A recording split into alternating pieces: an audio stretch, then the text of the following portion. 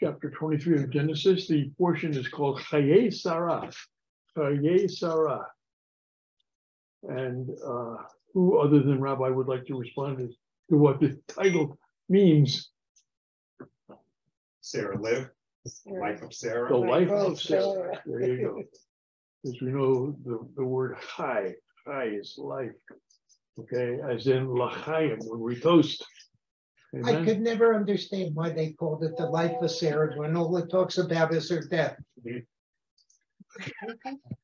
Well, guys, we'll see you next week. Why didn't they call it the death of Sarah? Inquiring minds want to know. Well, that's a good question, Rabbi. I'm glad you opened with that question. Celebrating her life. Well, we're celebrating her life, but it's a question of not just, it reflects on her life and why she was remembered. You have to remember that this is the only parasha that's named after a woman. Say that again. This is the only parasha that's named after a woman. Okay, so does that give her a level of importance? Absolutely. Absolutely. Absolutely and absolutely. Okay. So anyway, but it does begin after her death. Okay, so exactly right. It is the life of Sarah, but that's how it begins. Sarah's life was 127 years of Sarah's life. Sarah died in Kiryat Arba and in Hebron.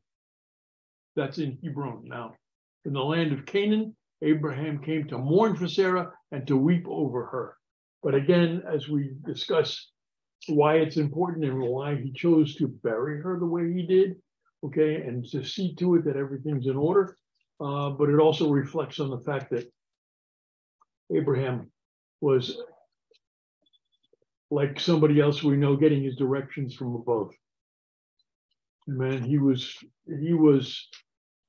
in my mind, filled with the Spirit from the very beginning when the Lord spoke to him and to his father and said, leave the land of Ur where they were. They were living in a very comfortable existence, and he was probably sitting in his lazy boy, and all of a sudden the Lord said, we need to get you out of here. There's someplace, I have a job for you, a mission. Okay, but as they began the mission, his father died and Abraham assumed the mission. Okay, I want to go back actually, because much of what happened before that reflects on this too. Okay, and I want to go back to the previous chapter 22, which I don't think we actually got to last week. No, we didn't. No. Right? No. It was the binding of Isaac, and talk about profound. What, The Akedah. Yakidah. Okay, the binding of Isaac. And so it's one of those things that will rock your boat. But let's pray. But we just come before you right now. Father, we just lift you up. We exalt you. And we just take great joy in studying the words that you have bestowed upon us, Lord. This love letter that you've given us that allows us to understand your character and what it is and how it is that you want us to be, so that we can attempt to be sanctified, be holy as you are holy. So we lift you up and thank you. We see in your lessons, Lord, step by step by step, as they came out of Egypt and began the trek through the desert, and all these things that happened, Lord, that are step by step the process that leads us to exactly where we are right now. So we lift you up and exalt you. We ask that your Ruach, your Holy Spirit, Lord, just fall upon everything that we say, that we do, and every word just pop off the page, so that we have a clear understanding as to what's going on here and what it is that we need to glean from this lesson, Lord. So we just praise you and we thank you. We ask for your blessings today already on the service, on the bringing of the word, on everything that we do, Lord. because we do it as unto you. And we lift you up and thank you in the precious name of Yeshua HaMoshiach Tzidkeinu, of Yeshua, our Messiah and our righteousness. Amen, amen, and amen. Now it was after these things that God tested Abraham, and he said to him, and again, I'm in Genesis 22. Hineni, Hineni, he said. What does that mean? Here I am. Here am I. Then he said, I take your son, your only son, whom you love, Isaac, and go to the land of Moriah and offer him there as a burnt offering on one of the mountains about which I will tell you. But Abraham all of a sudden decided, what are you talking about? I'm not going to do that. Okay, forget about it. So what he did? No. No, not at all. Without a second thought, he followed directions. But why? Why did Why? they follow directions? That's the key Relationship. question. Relationship. Okay, relationship. Anybody else? Can you repeat that? Why did he follow God's instruction without even questioning it? It's really important. He had faith that he was not going to kill him, and if he did, he was still going to be the Well, son yeah, of promise. we are jumping the gun a little bit. Well, Yeah, absolutely right. You are right. But again, the same way that he left, the same way that he left where he was, okay, and proceeded. He was still moving on faith, on the direction of from above. Was it? But he also knew that he knew that he knew that one or two things would happen. Here, yeah, but we're not there yet. Yeah, okay, we're talking about Akidah, right? Yeah, we're I getting. thought that's where we were. It's a Yeah, but we haven't read it yet, and I want the reading. Okay. I want the reading to say that. So Abraham got up early in the morning, this is verse 3, saddled his donkey, took 2 of his young men with him, and Isaac his son. He split wood for the burnt offering and got up and went to the place about which God had told him. On the 3rd day, imagine that, on the 3rd day, Abraham lifted up his eyes and saw the place from a distance. Abraham said to his young men, sit yourselves down here with the donkey. As for me and the young man, we'll go over there, worship, and return to you. You hang out here, we'll be back. But he this is amazing. That's the He's point that Rabbi was speaking faith. making right here. He's speaking faith because he's trusting him that he is going to return with his son. I mean, you're saying it out of your mouth. He's going to do one of 2 things, as Rabbi started to say. Yes, good morning. And he started to say, either you told me what's going to happen, what I'm supposed to be doing, but either, well, be careful. Okay. Either he's going to provide a substitute, and or he's going to resurrect him from the dead. One of the other. Amen. Amen. Then Abraham took the wood of the burnt offering and put it on Isaac, his son, and he handed in his hand, he took the fire and the knife. So the 2 men walked on together. Then Isaac said to Abraham, his father, my father, then he said, here I am, my son. And he said, look, I mean, he said the same thing that the Lord, when the Lord called him, Hineni, he said, here I am, my son. He said, look, here's the fire and the wood, but where's the lamb for the burnt offering? Abraham said, God will provide. Adonai Yireh. Amen. Adonai Yireh. Some people say Jehovah Jireh. Wrong words. Okay. Jehovah is a non-word. Yahweh is something else again. Okay. Some people mistakenly say Jehovah.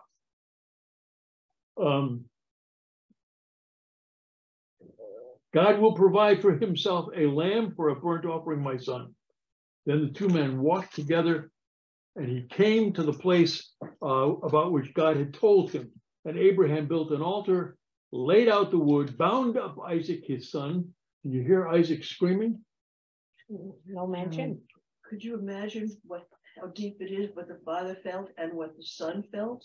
The deepness of the son submitting himself to that. I mean, it's a foretelling of what happens in the future, but the depth of both of those men, both the child and the man, Amen. is amazing. Let's backtrack a little further. Where's mom in all of this? She's back at the campsite. She's back at the campsite. What is she thinking, talking about the greatness of Sarah? Because we're not into that book yet, Chayei Sarah. But what is she thinking when husband and son go off together? Didn't she have a word that God will protect and God will provide? And she had to abide in that word and her faith and trust in God. She probably knew what was about to happen. You know? she didn't No. know. No idea. Not at the time, I don't think she, Uh-huh. not at the time. If she knew she. But what did she have? What had she already exhibited in her relationship with her husband? Trust. Yeah. Okay, a really critical thing to understand. Yes, we're studying Chayei Sarah. We're not quite there yet, but at the same time, we're talking about a woman who exhibited loyalty to her husband. Okay, and we'll go on to see, I mean, even to the point where he lied and asked her to pass him off as her brother, not her husband, to Pharaoh, to Abimelech, okay, and the Lord interceded in those situations. But again, here she is wondering, where is all of this? Where is this going? Okay, we don't see that in her, but later we can begin to start to comprehend. Okay, so 13. Then Abraham lifted up his eyes, and behold, there was a ram. Oh, thank you.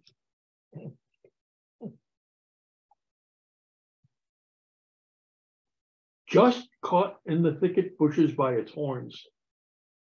So Abraham went and took the ram and offered it up as a burnt offering instead of his son. Can I hear a hallelujah?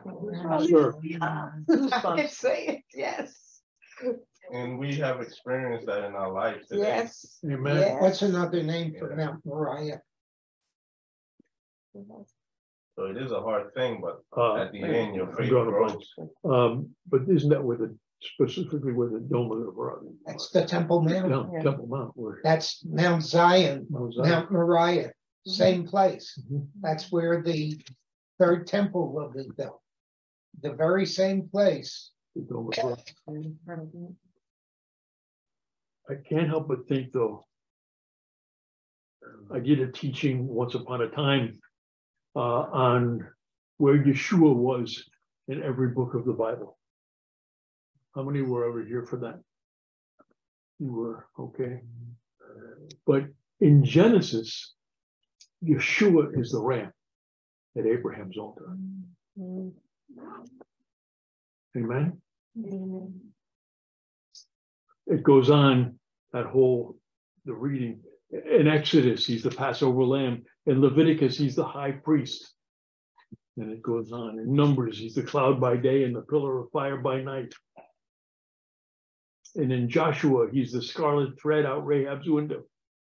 And in Judges, he is our judge. Should I go on?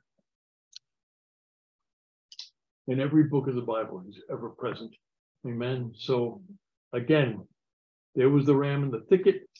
Adonai Yireh, as it is said today, on the mountain Adonai will provide, verse 15. Then the angel of Adonai called to Abraham a second time from heaven and said, by myself, I swear, it is a declaration of Adonai because you have done this thing and you did not withhold your son, your only son. I will richly bless you and bountifully multiply your seed like the stars of heaven, like the sand that is on the seashore, and your seed will possess the gate of his enemies. In your seed, all the nations of the earth will be blessed because you obeyed my voice. Amen. Amen. Amen. Amen. There he is. Yeah, I have. All right. This is not taken, right? No. Oh, Sure, we're waiting for you. thank you. Then Abraham returned to his young men and got up and went together to Beersheba. Abraham dwelled in Beersheba. Verse 20. Now it was these things that it was told to Abraham, look, Milcah has borne sons to Nahor, your brother. Anybody know anybody named Milcah? Okay, I do too. Yeah, Okay. It was very funny because it wasn't until after I had known that person that I read her name here. Okay. But in English it's Micah, right? No, Milcah. So they pronounce it Micah. No, Milcah is Milcah. Also born sons to Nahor, your brother, Uz, his firstborn, Buz, his brother, Kemuel, the father of Aram, Chesed. And we know what Chesed means. Mercy. Mercy, loving kindness, what God is. Amen. Grace. Grace. Hazo, Pildash, Yildlaf, and Bethuel. And Bethuel fathered Rebekah. These 8 Milcah bore to Nahor, Abram's brother. His concubine, whose name was Rumah, also bore Tebah, Gaham, Tahash, and Ma'akah. And now we're at Parashah Chayei Sarah, just to give you a little background. Okay. All right. So again, as we'll hear later, especially in commentary, this whole thing begins after Sarah's death. And Sarah's life, as we said, was 127 years old. Would you pick it up at verse 3, Sheila? Yes. Then Abraham rose from before his dead one and spoke to the sons of Het. saying, I am an outsider and a sojourner among you. Give me a gravesite among you so that I may bury my dead from before my presence. The sons of Het answered Abraham, saying to him, listen to us, my lord. You are a prince of God among us. Bury your dead in the best of our graves. None among us will withhold his grave from you to bury your dead one. Then Abraham got up and bowed down to the people of the land, to the sons of Het, and spoke with them, saying, if you are of a mind to let me bury my dead from before my presence, listen to me. Plead with Ephron, son of Zophar, on my behalf, that he may give me the cave of Machpelah that belongs to him, that is at the end of his field. At the full price, let him give it to me in your midst for a grave site. Now Ephron was sitting in the midst of the sons of Het, and Ephron, the Hittite, answered Abraham in the ears of the sons of Het. All those who enter the gate of his city, saying, no, my lord, listen to me. The field, I hereby give it to you. Also the cave that is in it, I hereby give it to you. In the eyes of the sons of my people, I hereby give it to you. Bury your dead one. Okay. So what are you getting from this about what is their opinion about Brother Abraham? Rabbi? They're doing the dance here. And the price for the cave has not yet been established, but it's about to be. And Abraham was smart enough to understand that unless he had a deed to the cave, it would never be his. Again. So now the negotiations begin in earnest. Yes, in earnest, yes. And watch how he sets the price. I wrote in my margin, such a deal. Such a deal. This is the first recorded case of handling in the Bible. There you go. Handling means bargaining. He's bargained with God many times. Yeah, but I mean with Another person, right, to Yeah, make yeah. a business Yeah. deal. but he's a bargaining person. Well, this is who He's else a negotiator. who else is negotiator, in parenthesis, litigator? Okay, who else do we see? Moshe, Moshe, the best, the best. Okay, Harvard Law. Okay. cum laude. So, But he also knew how he dealt with them before. He also knew how the Gentiles are, and they were not trustworthy. As far as if he didn't pay a price for it, they could have come back later and do whatever they chose to do. okay, he did not ultimately want to be beholden to them in any way, shape, or form. Okay, so it would have come back at him. And on That's- that, can I just add a Yeah. small? And also, God wants us to purchase the land, because this is an eternal thing between the Jewish people and that land. And there's a connection. Even Joseph had his bones taken out of Egypt back to the land. You know, as us Christians, we would think, okay, we're going to heaven. I don't need my body anymore. But God has the land. He wants us here on the earth, in the land. Also, it's interesting to look at the city of Hebron today, which is in the so-called West Bank, and see the biblical connection of the Jewish people to the land. And the first thing that happened to this cave at Machpelah within the last 100 years was that the Arab population, where the shrine was located, painted the top of the dome green, which is, if you know about Palestinian history, that's the color of their flag. Right. And they have persecuted the small Jewish population that's lived in Hebron for 3,000 years. And that mosque that they erected there was supposed to be for the descendants of Abraham. And Hebron is a very dangerous city today. So just a little extra insight. I think also in Hebrew, the word deeded, when it says a deeded, also can mean covenant. And so I think that's it, that it's a covenant, that's part of the inheritance Precisely. of the land. That's a covenant A forever. covenant that was cut. Right. Okay, let's pick it up. 13. 13. Then Abraham bowed down before the people of the Oh, land that's 12. Go ahead. and spoke to Ephron in the ears of the people of the land, saying, but if only you would please listen to me, I hereby give the price of the field. Accept it from me, that I may bury my dead one there. So Ephron answered Abraham, saying to him, my lord, listen to me, a land worth 400 shekels of silver, what is that between me and you? Okay, He's so, establishing the price. okay. You have to say that. You have to say what was just read with a certain kind of dialect.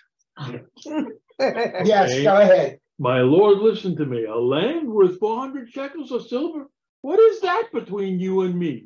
Bury your dead one. Okay. Is that a lot of money? Or? It wasn't a question of the money. It was a question of, he's saying on one hand, take it, it's yours. Okay, we know who you are, we trust you. But on the other hand, you should know what I'm giving up for you. 400 shekels. 400 shekels. Listen to the next three words. Yes. Abraham heard Ephron.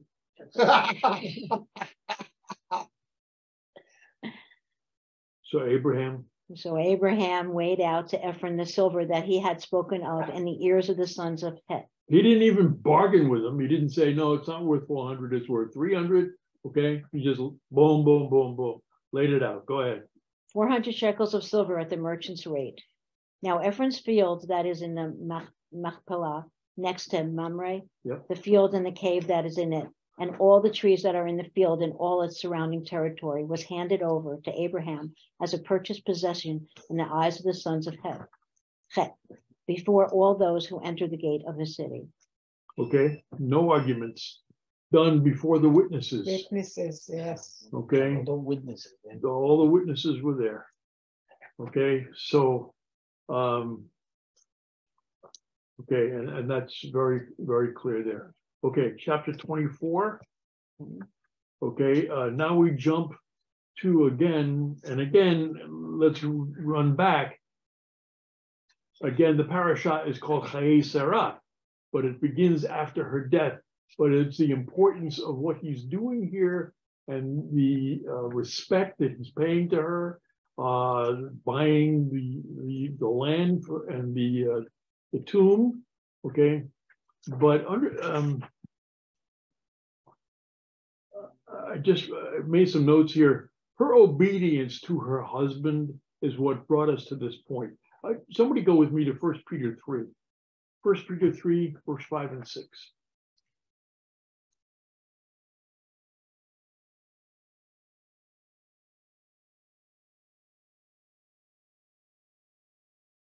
I somehow have an affinity for Peter. I don't know why. 3, 5, and 6. It's a rough thing. The rock thing. but it wasn't upon Peter. Anyway. 1 Peter 3, 5 and 6, who's got it? Paul. Paul's got First Peter. Peter 3, 5 and 6. For this is the way the holy women who put their hope in God used to beautify themselves long ago, being submitted to their own husbands, just as Sarah obeyed Abraham, calling him Lord. You have become her daughter by doing what is good and not fearing intimidation. Amen. Amen. Amen. So again, a reference back here in Peter to back to Peter, back to Abraham, and how what respect was given to her when he was told to leave where they were from the land of Ur and go to this wilderness wherever he was being sent. Did she protest? No. Out of respect for him, she just went. Amen. And again, even though she was married to him, ultimately she was his sister, half sister. Right. So, but 2 times he had to lie specifically for his own sake, for his own He skin. didn't have to. He chose to. He chose to. He chose to. Okay, to lie when she went in to be part of the harem for both Pharaoh and Abimelech. Okay, but she, again, in her desire to be loyal to her husband, fortunately, the Lord interceded. Amen. In those cases, and did not allow. But what does that tell us about Abraham? Does it not tell us that he was flawed? Yeah, he's a man. Was Moses flawed? Absolutely. Yeah, all of them. All of You them. mean to tell me that God can use flawed people? Hallelujah. There's hope for me. Yeah. Hallelujah. Probable people for impossible things. Yes. Amen. Amen. Wow. So, following all of that and following the respect and knowing what the Lord has commanded Abraham. Let's look at verse 24, and this is the courting of Rebekah. Okay, now let's find out about this. Okay. Now Abraham was old, advanced in years, and Adonai blessed Abraham in everything. And Abraham said to his servant, the oldest of his household, who managed everything that belonged to him, now put your hand under my thigh, so that I may make you take an oath by Adonai, the God of heaven and the God of earth, that you will not take a wife for my son from among the daughters of the Canaanites among whom I am dwelling. On the contrary, to my land and to my relatives you must go and get a wife for my son Isaac. Okay. Comments? I have a testimony. Yes, sir. You have a testimony. Yes. Amen. I waited 17 years and was patiently waiting on the Lord for that verse right there. I couldn't find a cousin, but I had to go to a distant land to find a wife. So thank you, Jesus Christ.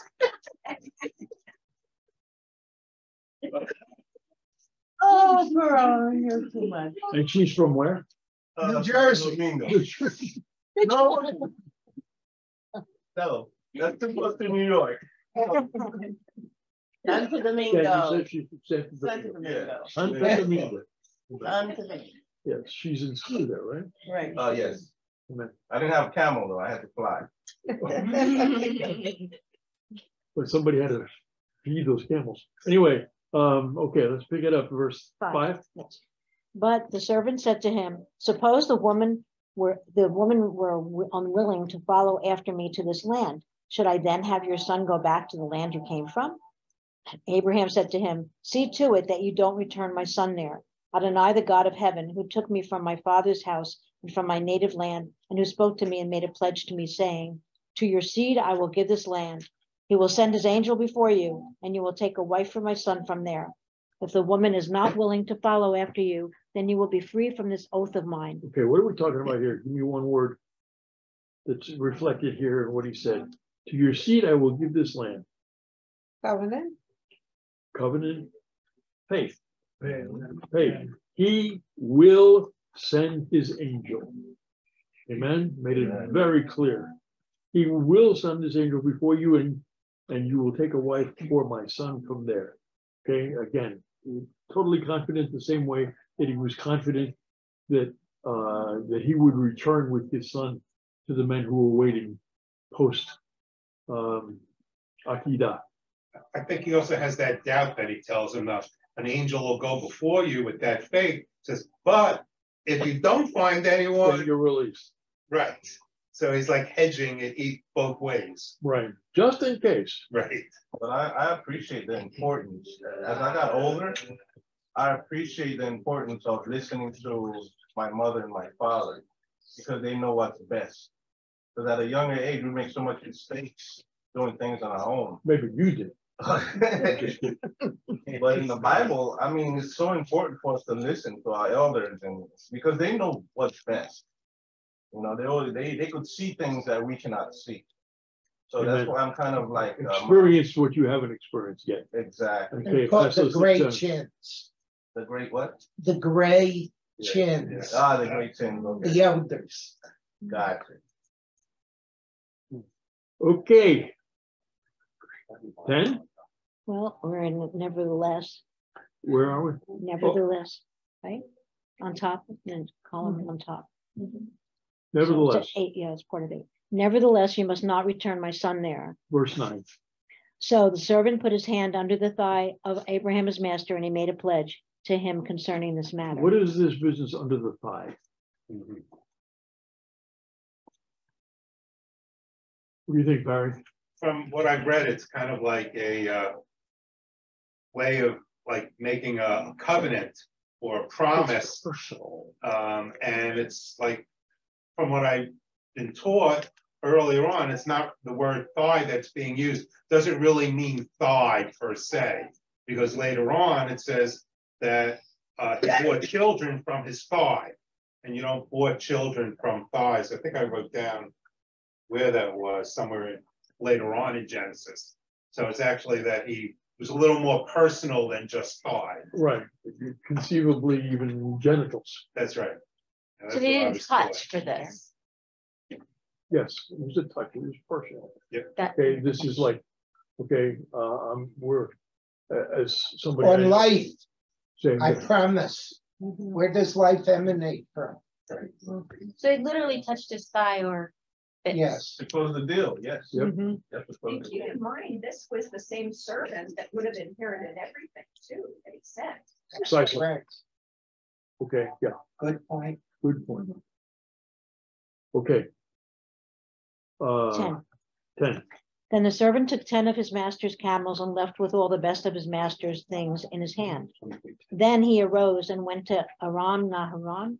Nahar, Naharaim. go ahead. Oh, never, to Nahor city. Then he made Who is Nahor? That's all right, Denise. I saw it just a few minutes. So we said at the beginning, okay, he's the brother of Abraham. Okay. Okay, go ahead. Then he made the camels kneel down outside the city by the well of water at evening time, the time for the going out to draw water. Adonai, the God of Abraham, my master, he said, please make something happen before me today and show loyalty to Abraham, my master. Look, I am standing by the spring of water, and the daughters of the men of the city are going out to draw water.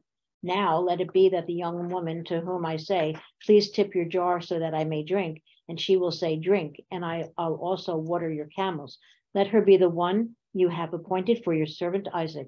So by this I'll know that you have shown graciousness to my master.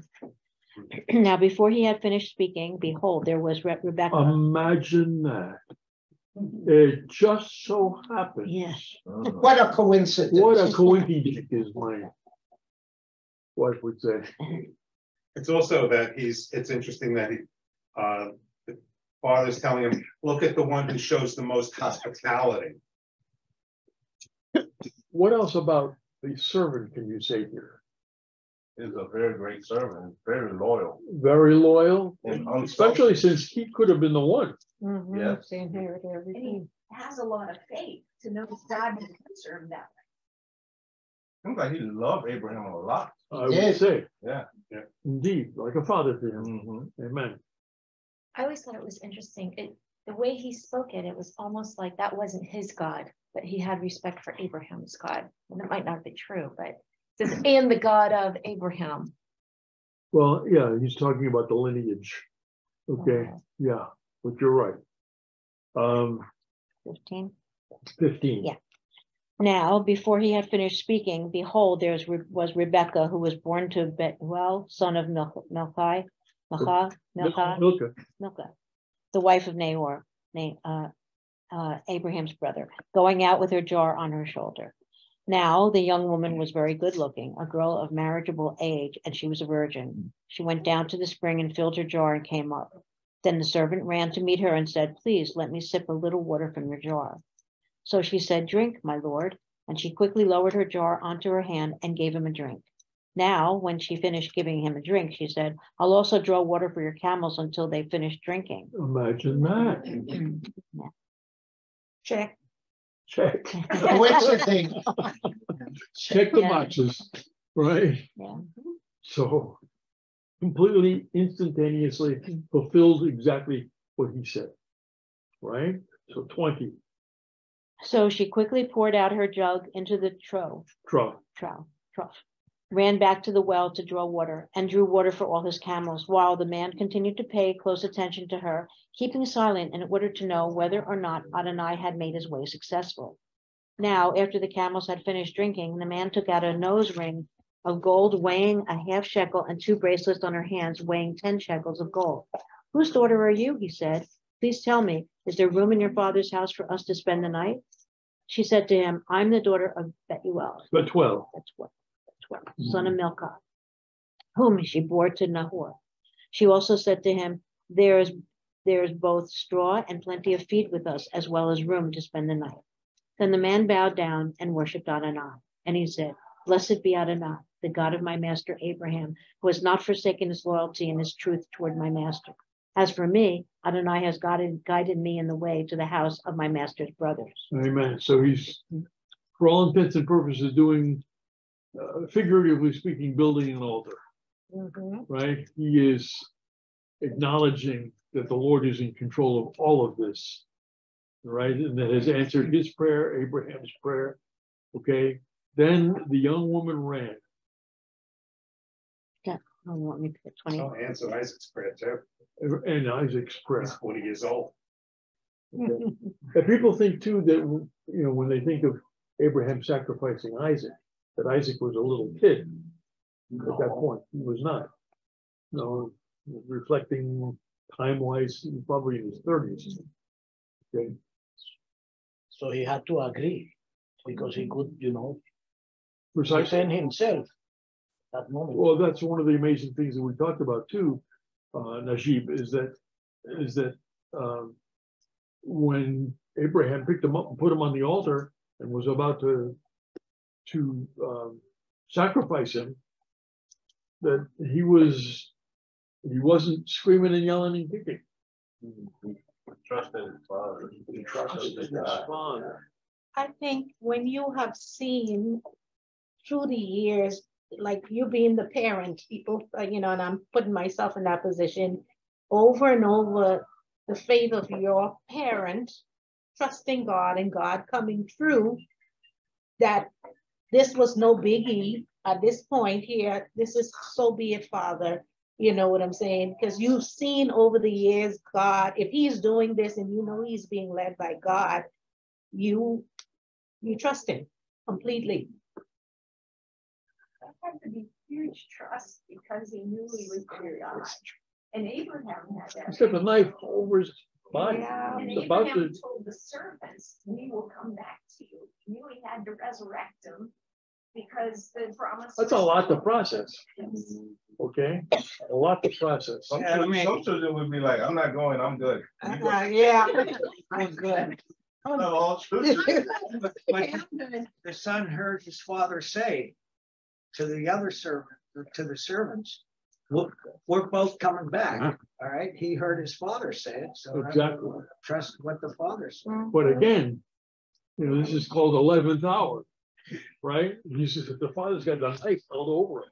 Yeah, but Yeah, but he still heard his father say, you know. I think it's a special moment in the Bible with Abraham and his son. They were born and set apart to give us this example. But again, if you go back to what we were talking about regarding the amazingness of Sarah, is that she knew when the angels came through on their way to Sodom and Gomorrah, one of whom was Adonai, that at that point she knew that the child of promise was through her. So knowing that that's the case, and her father, Isaac's father and mother, bringing him up just as you said, there had to be a certain amount of transference of his acceptance of Hashem. Amen. And he knew he was the son of promise. He knew it. That's why he had a strong faith as well. Right. But her faith was not like Abraham's faith, because she went on her own and had her own idea and gave Abraham another. Well, but she thought she was being. That's a good point. Okay, when she presented Hagar, but she thought she was doing the right thing. Yeah, helping God. Yeah. Helping God, yeah. Right. Wow. What is this? Well, she did. That's a good wife.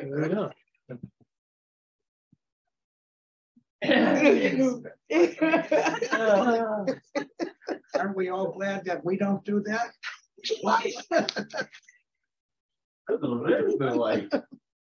I'm thinking of our dear friend that the Lord used me to lead him to the Lord, Joshua. Oh, yeah. And his father, this was an Orthodox Jewish person, and his father was extremely Orthodox.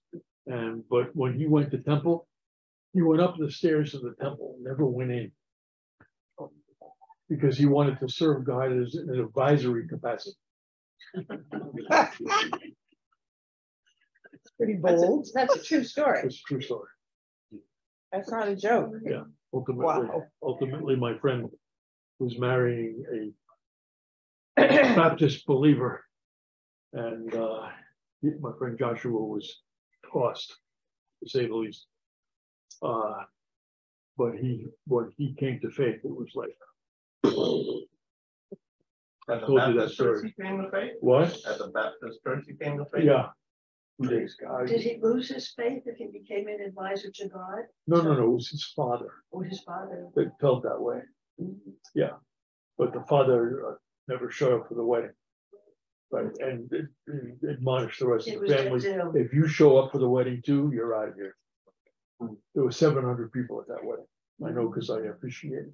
None of the family.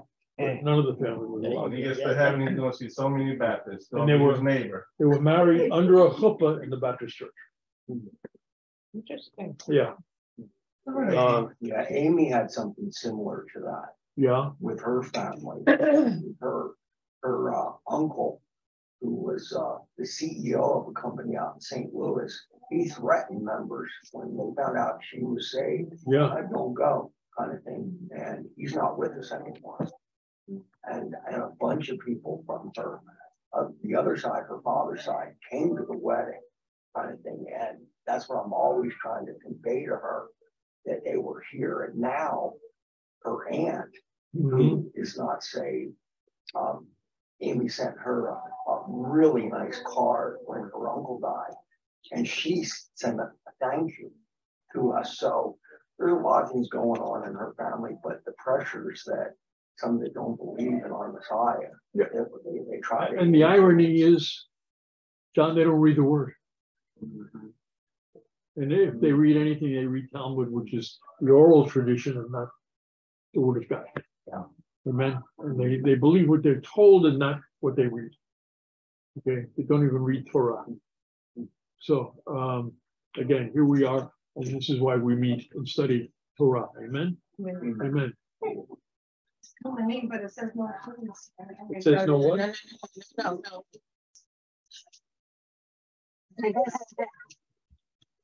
All right, so let's pick it up where we were. Welcome, 28. Anna. 28.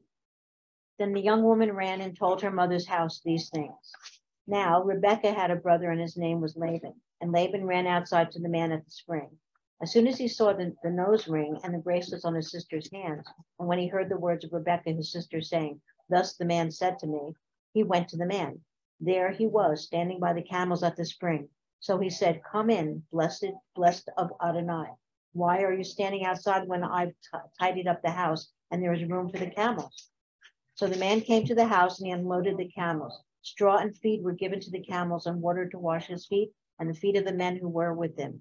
Food was placed before him to eat, but he said, "I won't eat until I've stated my business." Okay, so what else do we know there? Okay, first of all, what do we know about their existence, their lifestyle? Okay, Hospitality. hospitality was key. Washing the feet of people that came in, even strangers. Okay, what does that say about Yeshua? Did you wash feet? Okay. And Peter Serving protested is and said, you don't have to wash my feet. And Yeshua said, Unless I wash your feet, Yeah, you know, you and don't have any then- type of. and he says, "I got nothing to do with it."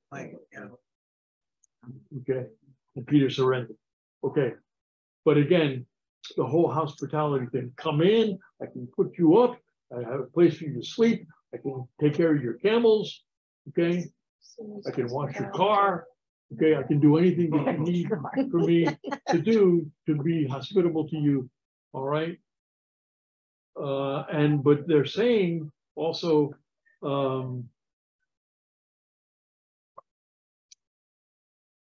31. So he said, "Come in, blessed of Adonai. Why are you standing outside when I've tidied up the house and there is room for your camels?" He's typing, is he preparing? Would he have some knowledge that, I mean, it would seem like every step of the way things happened, like just like, When you have company, do you tidy up the house? yeah. A lot. Okay. Most of us, yeah, you would have a tendency to maybe clean things that you hadn't cleaned in a while. When I Okay. get company, they tidy up my house. Would throw down the plastic. What? Throw down the plastic runners. Or throw down the plastic, yes. Her Something mother used to do. Yes, I very exclusive in the Middle East that I experienced in different Middle Eastern countries is that especially like the Arab population, like places, they have a specific room in their house to entertain people. And that room is always ready. And I think that in the culture, even with tents, they have always been as part of who they are. Yep. Always have everything ready to serve people if people came over. So I think it's a mentality. It's not like us, like, oh, somebody's coming, I have nothing ready. Like they were always ready because it was very much part of their lives. I'm thinking of a Joan Rivers routine. She'd been sick?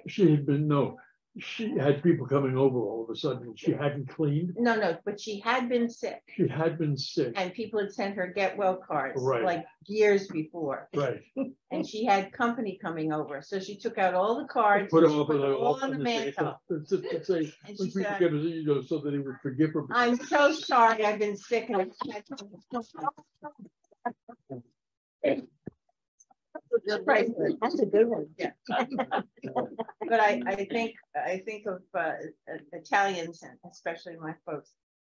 We had plastic runners on the carpets Yeah. that protected the carpet. And when, believe me, when somebody came to the front door, of which you had to really be company to come to the front door because everybody else came through the garage. But when the doorbell rang, we had plastic duty, my sisters and I.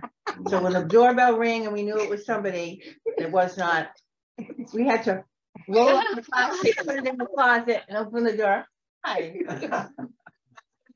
Excuse me, too. So that, you know, Especially New York. everything was protected. This was Orthodox Italian. This is what I. But this was, but also in the living room And the living room was never, ever used. Everything No. there was covered in plastic. Yep. The couch, It's a museum. the dining room table that was adjacent to the living room was never used. Living room's company. It was never, ever used. Brand They for had, living. they had a den, a seating room. They had the basement is where all the living took place. There was a kitchen in the basement. Okay, and that's where most of the meals were had. Okay, it wasn't until My mother passed away. That we and everybody came back to the house after the funeral. And we opened up that dining room table, which had never had anything put on it. And we had all the food out there. We just broke it up. Well, poor folks don't have dens. We dens. only have a living room. Right, right. Okay, And we had a den. we use the living They room. had like a TV room. Yeah. Okay, let's go on. So I'm ending 32, where it says, so he said, speak. 32. 30, I'm sorry. Okay, so 33. Let me do 33. Food was placed before him to eat, but he said, I won't eat until I've stated my Okay, business. so he's being righteous here. Okay, I'm not going to take advantage of your hospitality until you understand the business that I'm here for. Okay, because you may not agree with this. Go on. So he And he said, was on a mission. And he was on a mission. He just wanted to finish his mission for his master. Correct. And that loyalty is what we spoke about earlier, Anna. Okay, his loyalty to his master. Okay, go on. the last sentence is, so he said, speak. 34. I am Abraham's servant, he said. Adonai has blessed my master very much so that he has become great, and he has given to him flocks of sheep and cattle, silver and gold, male slaves and female slaves, camels and donkeys. Okay, and again, every time we see the word slaves, in America, we think about American slavery. American slavery is not what these slaves were. Okay, this was an abomination in this country. Okay, completely. But here, a slave is somebody who probably, he might have been purchased, but at the same time, they were not treated as slaves. They were treated as employees. Hence Eleazar, who was like a son to Abraham. And the word in Hebrew, Edom, is the same for slave and servant. And servant. So some translations will say slave, and then we have that kind of wrong connotation, right? Correct. But the word Edom means servant. And they could have been in debt too, right? And we could repay the They debt. could have been in debt, all right, and Yes. given themselves as an employee because they had no other means of sustaining themselves. Go on. 36. Excuse me. Now Sarah, my master's wife, gave birth to a son for my master after she was old, and he gave him everything he owns. Then my master made me take an oath, saying, you must not take a wife for my son from among the daughters of the Canaanites, in whose land I'm dwelling. Instead, you must go to my father's house and to my family and take a wife for my son. But I said to my master, suppose the woman won't come back with me. She said, so he said to me, Adonai, before whom I've walked continually, will send his angel with you, and he will make your way successful, and you will take a wife for my son, from my family and from my father's household. Then you'll be free from my oath. If you come to my family, and if they don't give her to you, then you'll be free from my oath. So I came today to the spring, and I said, Adonai, the God of Abraham, my master, if you are really going to make my way upon which I am walking successful, look, I'm standing by the spring of water. So let it be that the unmarried girl who is going out to draw water, to whom I'll say, please give me a little water to drink from your jug. And she'll say to me, you drink, and I'll also draw water for your camels. Let her be the woman whom Adonai appoints for my master's son. I had not yet finished speaking to my heart, and behold, there was Rebekah going out. Her jug was on her shoulder, and she went down to the spring and drew water. So I said to her, please give me a drink. And she quickly lowered her jug off of her and said, drink, and I'll also water your camels. So I drank, and she also watered the camels. Then I asked her, whose daughter are you? And she said, the daughter of Bethuel, Nahor's son, whom Milcah bore to him. Then I placed the ring on her nose and the bracelets on her hands. I bowed down and worshipped Adonai and blessed Adonai, the God of my master, Abraham, who guided me on the true way to take the daughter of my master's brother for his son. So now, if you're really going to show loyalty and truth to my master, tell me. But if not, tell me, and I'll turn to the right or to the left. Okay. What was the significance of placing the earring in her nose? Did you drag her back with a rope or? No. When a slave decided after 7 years that he was allowed to go free at that point, okay, but he decided there's no reason for me to do that. I'm loyal to my master. I'm going to. I've got 3 meals a day. My family and everybody were happy doing what we're doing here. Everything is just fine. What then happened? They pierced. He took an awl and pierced his ears. I had that happen to me in a service one time where the Lord, I could feel the Lord piercing my ear, and meaning that I didn't want to walk away from him. I wanted to remain loyal to him. Amen. And at that point, my ear was supernaturally pierced, and I shook my head and it was Amen. very. Amen. So again, does that answer your question? Well, I said the nose, not the ear. Oh, no, you're talking about Rebecca. Yeah. Right. Yeah, as far as I understand, it was a sign of that she was committed to somebody. Because even in Like an engagement ring. yeah, it's like an engagement ring. It's a sign that she was now committed Taken. to. Spoken for. No, I don't like that. Oh. It's too late now when you're. Anyway. Okay, so, where were we? 50. 50? Then Laban and Bethuel answered, and they said, the matter proceeds from Adonai. We cannot speak to you bad or good. Rebekah is before you. Take her and go, and let her become a wife for our master's son, just as Adonai has spoken. Now, when Abraham's servant heard their words, he bowed down to the ground to Adonai.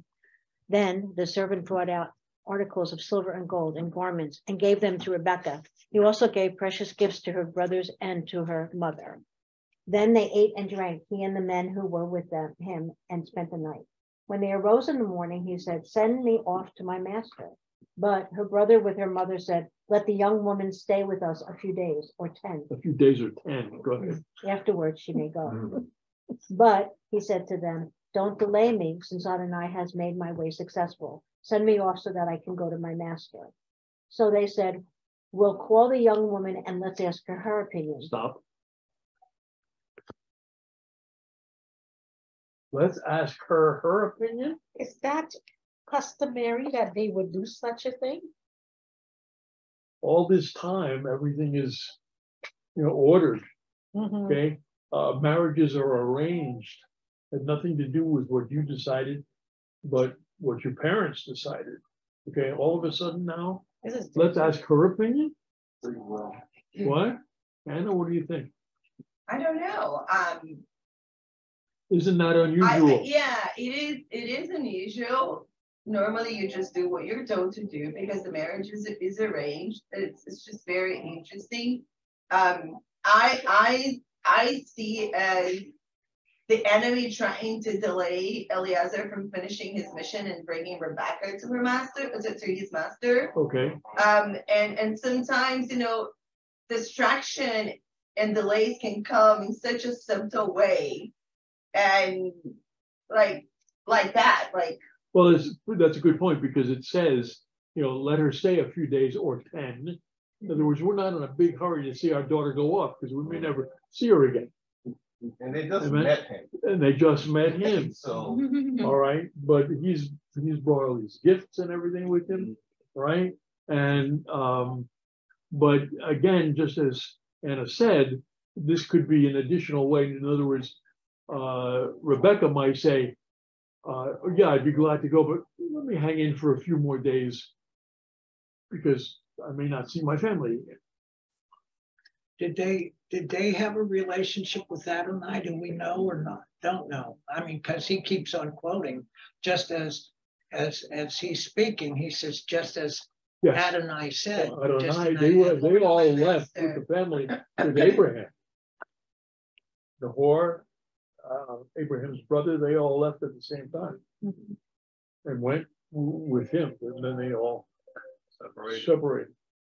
Okay. So,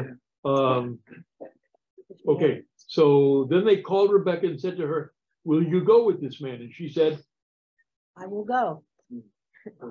So they sent Rebekah, their sister, off with her nanny, and Abraham's servant and his men, and they blessed Rebekah and said to her, our sister, may you become thousands of 10,000s, and may your seed possess the gate of those who hate him. Then Rebekah got up with her maid. What is that referring to?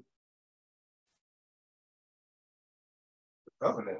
Covenant? That's already made for Abraham, and then God It's such a- regurgitated to. Yeah, it's such a confirmation end. of the covenant that Yes. was made with Abraham. It's so cool to actually read that and like and to see that God was in details to answer Abraham's prayers through his servant, right? Amen. Like Paul, God does that is answer in your question? details. Yeah. Okay, and then That's 61. This goes back to your offspring will be like the stars in the Exactly. sky. And it's just, oh, yeah. Yeah. Yeah.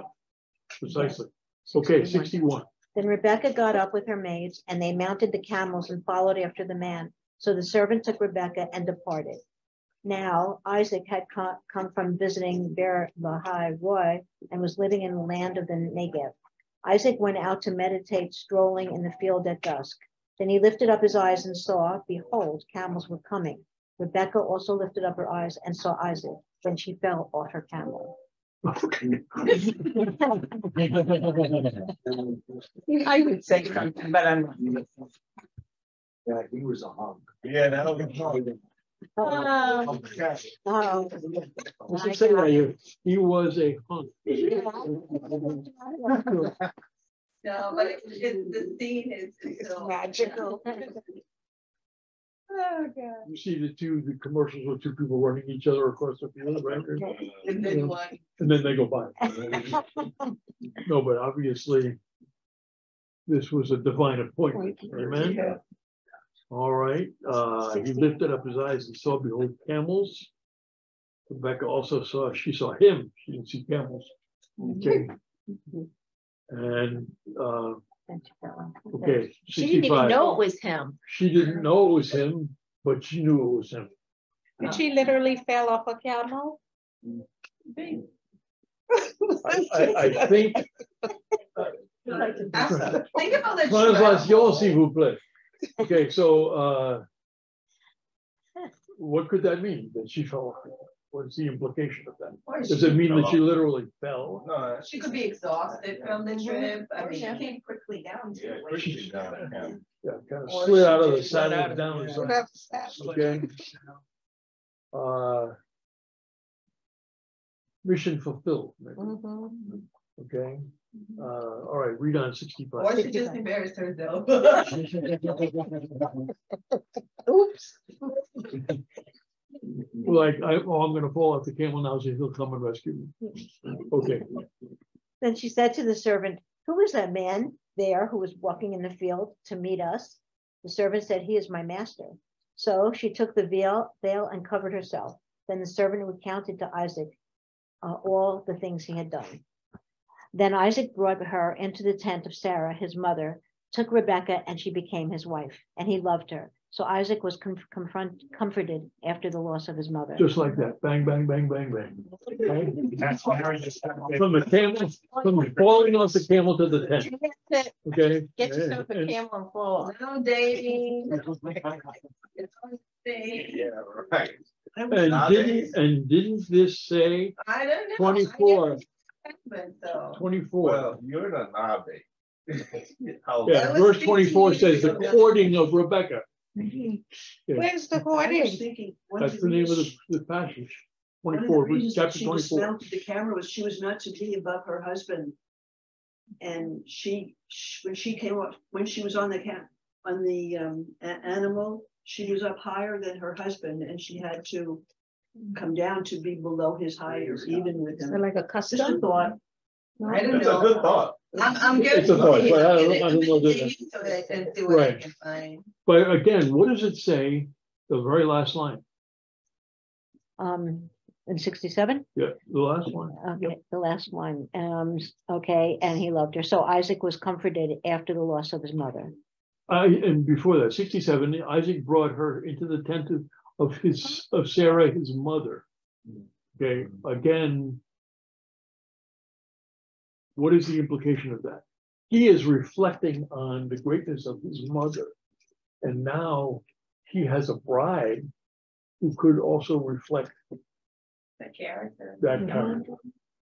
But It he doesn't say also, in the scriptures that the husband is to leave the mother, to leave the family and become one with his wife. Yes, but there was respect also. right. But he was, again, this right to the end pours out the respect that he had for his mother. Okay, which again, as you were saying earlier, Perone, is that a lot of kids growing up don't have that respect. Okay, and maybe somewhere, hopefully along the line, you discover, oh, my parents knew what they were talking about. Called trial and error. It's the road to becoming a man. The road to becoming a man. And just keep in mind, in the culture to this day, you don't get married and go live someplace else. You still live around family. You're still around it. And a lot of them, they live on the same lot, the same building, just different apartments or different. But they like it's when we talk about leaving your father and your mother, it's just because right now you're not a baby anymore. You're the man of the house. You take your responsibility to take care of your wife and your children. What it changes is the responsibility level and the maturity level, but it doesn't matter. It doesn't mean like that they're gonna just go away and they're still caring for their parents. They're still caring for the properties. They're still caring for everything that the family builds. That it's very much the culture. When We are completely opposite. Yeah. when we in the service, in the liturgical part of the service, we invite the children to come up and stand under the chuppah. Right? In essence, what is the chuppah? Protection. Protection, but it is the prayer shawl, right? Mhm. The prayer shawl is stretched out between four poles. It is the covering. The talit, it is the talit. And what's on the four corners of the talit? Tzitzit. Okay? Tzitzit are, the prayer shawl is essentially the thing that carries the tzitzit, which is what's important about all of that. But how does that enter into the whole idea of marriage? Okay, when a couple is married, they're married under a chuppah, under the chuppah. Okay, and so the groom goes, and in my house there are many rooms. So the groom goes and builds a room next to his father's house. And then when the room is ready, he goes and takes his bride and escorts her. He steps into the house and then reaches back and takes the bride and takes her into the house under the chuppah. Wow. The betrothal is the first part of the marriage ceremony. Yes. And nothing happens between them. They don't come together yet until they bring her to the house. That's right. That's what happened to Ryan and I. We had our betrothal in Jerusalem on June 15th, and we kept ourselves apart. I flew here to prepare for the wedding. He flew here the week before the wedding. We got married under the, and then our marriage was consummated. Where was the wedding? Anna? Ben Hillel. Oh, that's right. That's right. Okay. Adrian and I did the same thing. Yes. She drove us to Frederick and then married a couple months later. Amen. We separated here. All right, guys, any questions about Chayei Sarah? Just a comment, because seeing that it's the focus of this particular text, I see Sarah in everything that I've read, because she imparted, somewhere in Proverbs it says not to forget the teachings of your mother. She imparted some godly principles in him, and that inside of him, he probably wanted a woman just like his mother. Always. And said that he was comforted at here. And then out of respect, I put here, now Sarah, my master's wife, gave birth to a son of my master, even acknowledging Sarah as I'm reading it through her contribution, so to She was say. present throughout this whole process. Right. Right. And- Even after her death. Right. So it's interesting. He loves his wife, and so typically how a man treats his wife is how he related to his mother. So he must have loved Sarah too. and that flowed to Rebecca. And so that's really beautiful that he got. Amen. Amen. It's a great segue for single people.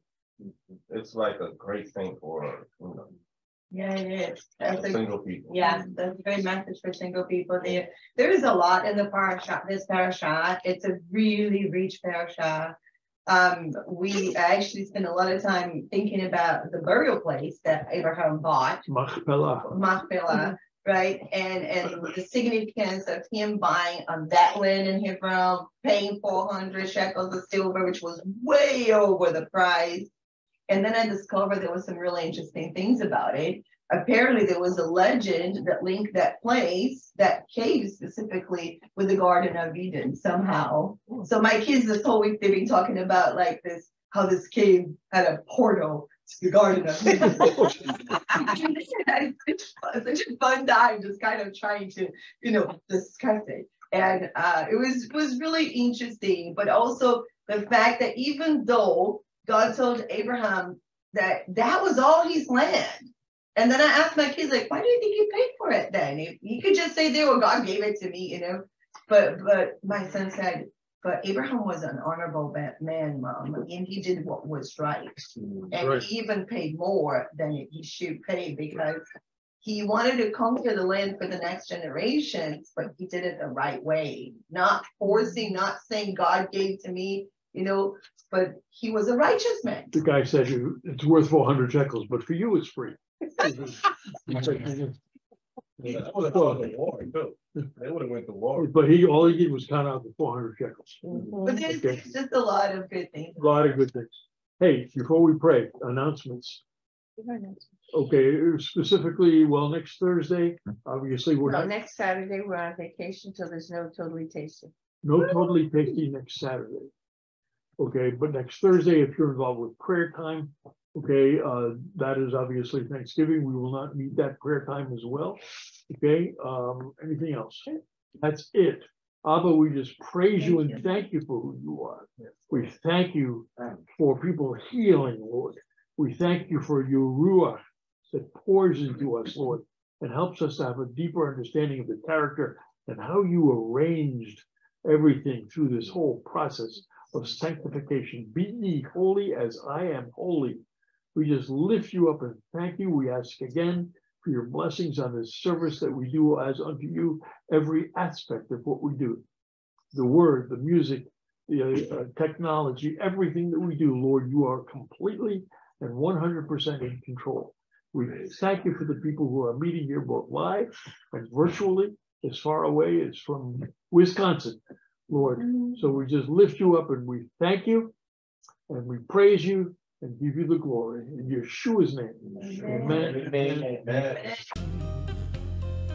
And some glad morning I'll take flight to the house of the risen sun.